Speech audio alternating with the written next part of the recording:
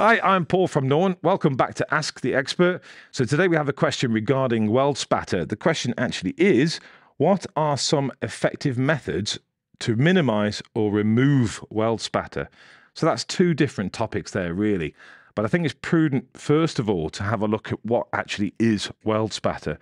So in front of us here, we have a carbon steel plate with some MIG welds applied. And if you look closely around their MIG welds, you can see little balls of metal adhered to the surface of the plate. And that is what we mean by weld spatter.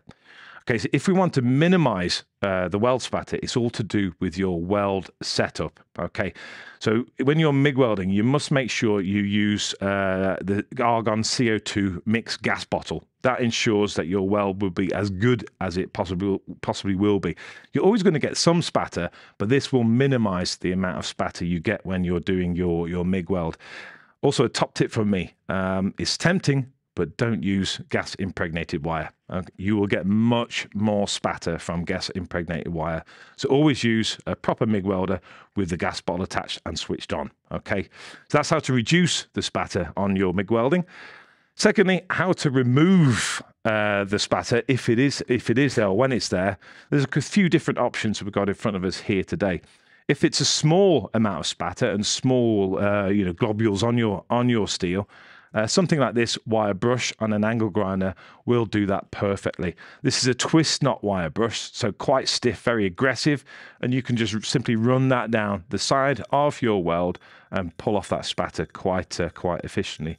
If the spatter's a little larger, it may require an abrasive, such as this product here. So this is our Blaze Rapid Strip with a nice ceramic grain inside here. It's soft and conformable, but it is very aggressive, much more aggressive than a wire brush. And again, you can run this wheel down the side of your welds and even over the top of it too to clean it up, and that will remove slightly bigger particles of spatter without any issues at all. So really nice for doing that. Last of all, if the spatter is large and there's a lot of it, there's no alternative if you want to get rid of it, but use something more aggressive, such as a flap disc or a grinding disc like we have in front of us here. That will certainly take off the spatter very easily, very efficiently, but it is a very aggressive product and it will damage the surface quite a lot and also remove weld if you do touch the weld with that. So last resort, a flap disc, but try these other two products first, the wire brush or the rapid strip. I hope that answers your question. See you next time.